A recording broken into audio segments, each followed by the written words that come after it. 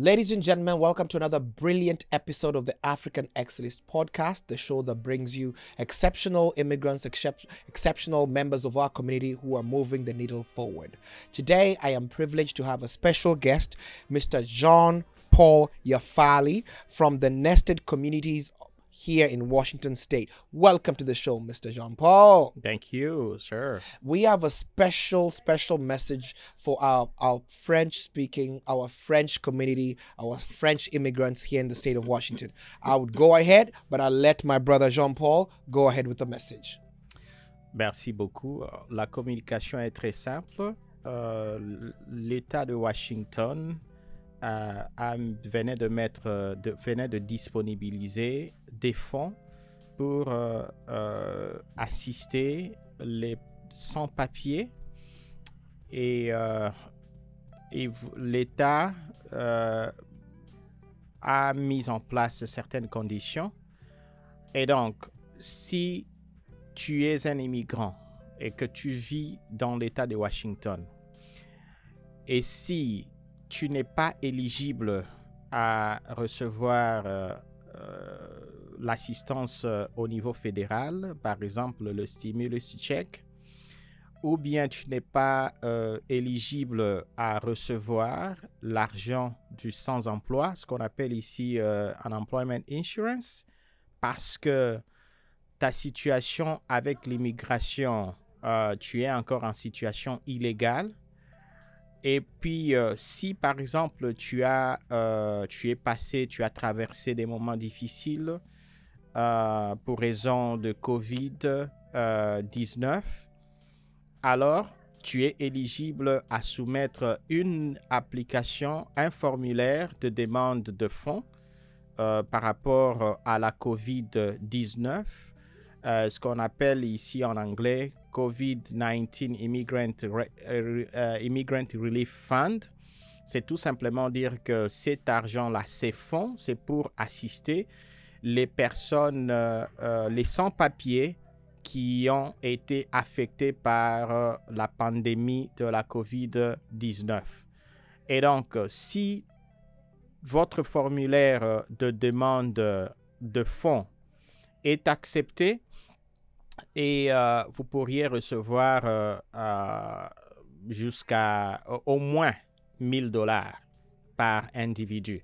Et cette somme sera beaucoup plus avantageuse. Il sera d'un grand montant pour ceux qui sont en famille. Voilà la communication que je voudrais passer ici. Donc, si tu es sans papier, tu ne peux pas avoir le stimulus check, tu ne peux pas avoir l'argent de unemployment. Et si tu as été victime de la COVID-19, alors tu es éligible à soumettre un formulaire de demande de fonds. Et puis le site pour soumettre le formulaire, c'est immigrant-relief.wa.org. Et il existe aussi des associations, des organisations. Par exemple, mon organisation pourra vous aider à soumettre ce formulaire-là. Voilà la communication. Thank you, ladies and gentlemen. Thank you for tuning in. Thank you for listening to us. Remember, the deadline is November 14th. We have a really short time period to apply for this grant, okay? You're eligible, apply, make sure you're a Washington State resident. Circling back, Mr. Jean-Paul, you're from a particular beautiful country in Africa. And for those who are geographically challenged like myself, where is DRC on the map of Africa? DRC is actually located in Central Africa, okay. And we used to say, and even the whole world say, DRC is the heart of Africa. It's in the heart, it's right there. Yes. Thank you. And for anybody who has never visited DRC before, if I was coming there as a first-time tourist, never stepped in Africa in my life, what are some of the 3 places I have to go? It's a must-see. Yes. One of the places is to visit dam. One of the largest dam in Africa.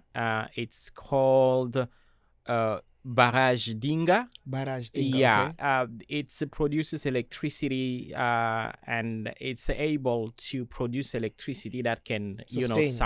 Sustain power to whole Africa and a portion of Europe. All Wow, Africa, it's big. Europe, yeah, it's really big and powerful. Okay. That's the first place you may visit.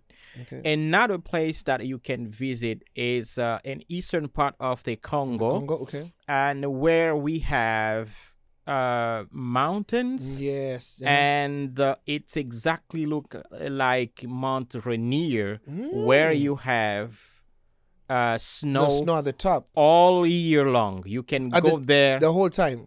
the whole time. Yeah, all year long. So ice is snow is always there. Okay. Then the last portion that you can visit is probably just Kisangani.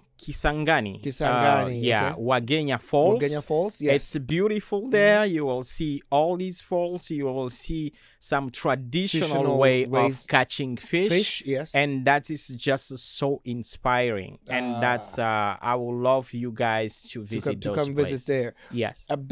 Speaking about food, which was my next question, I heard you guys have some of the most unique cuisine. What's one of your favorite foods from DRC? What's something irreplaceable anywhere else? It's exactly what in Kenya is called nyama choma. Yes. But in the Congo we call it kabri. Kabri. Yeah, Okay, kabri. kabri, okay. We call it kabri. Okay. And so it's just basically goat meat. Yeah. So smoked goat meat. Correct. And they serve that with spicy powder. Yes. And you eat that with a cassava-based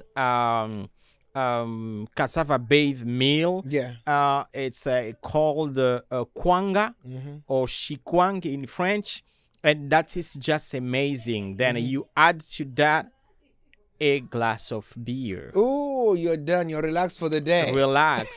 And because the weather is just It's like beautiful, yeah. in California, Yes. Nevada, Yeah. Texas, it's hard. It's not like Palm Springs. It's very calm. It's a calm heat. It's calm heat. Yeah.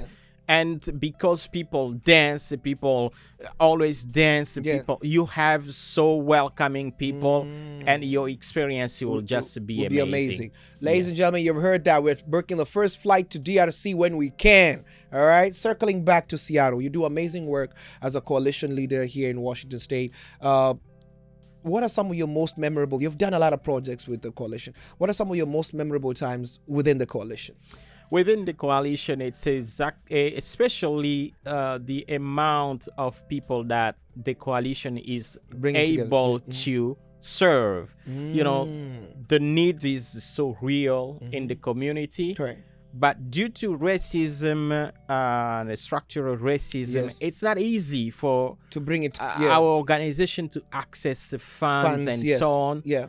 But the least that we get, the least that we have, we are able to provide services to thousands of people. And just like it says in Africa, like a handful amount of peanuts will not be able to feed everyone, but African people are always happy to share. That's even that's little quantity. Correct. They will share that with everyone present. Yes. And that's exactly what we do.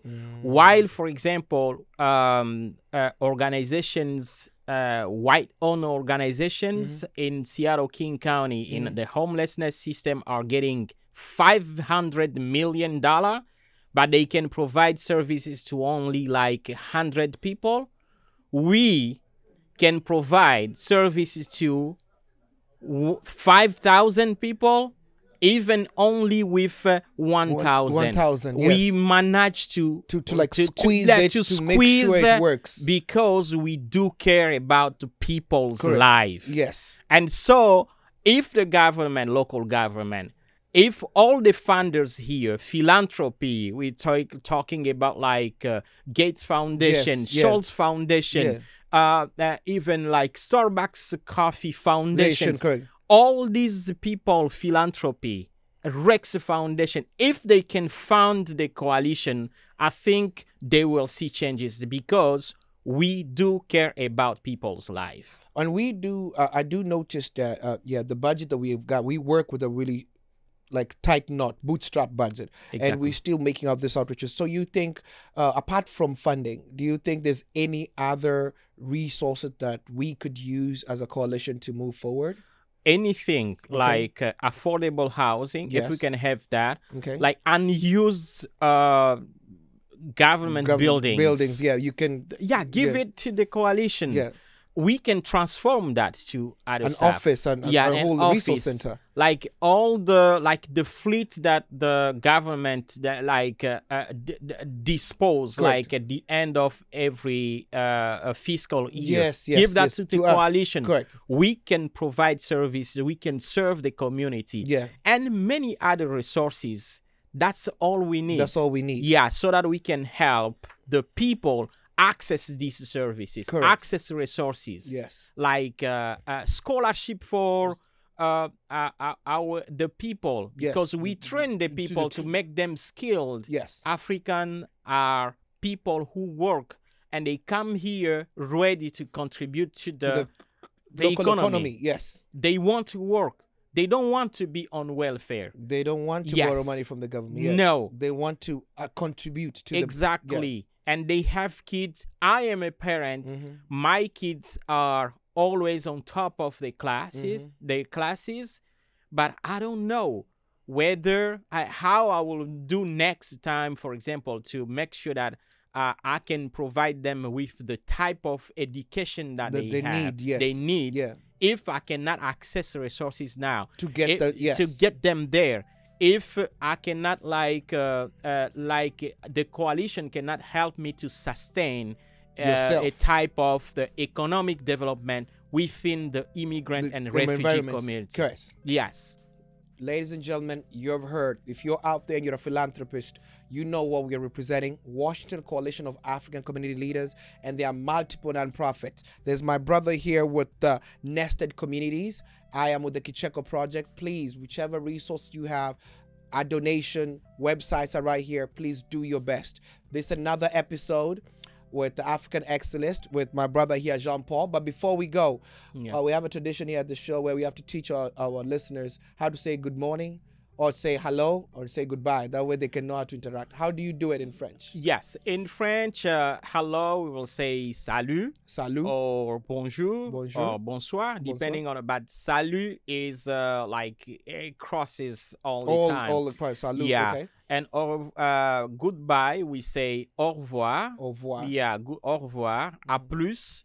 So multiple ways of saying the same thing. So it just depends on the context. How are we going to say bye from this show? Merci beaucoup. Context. Au revoir. À plus. À blue. Okay. Yeah.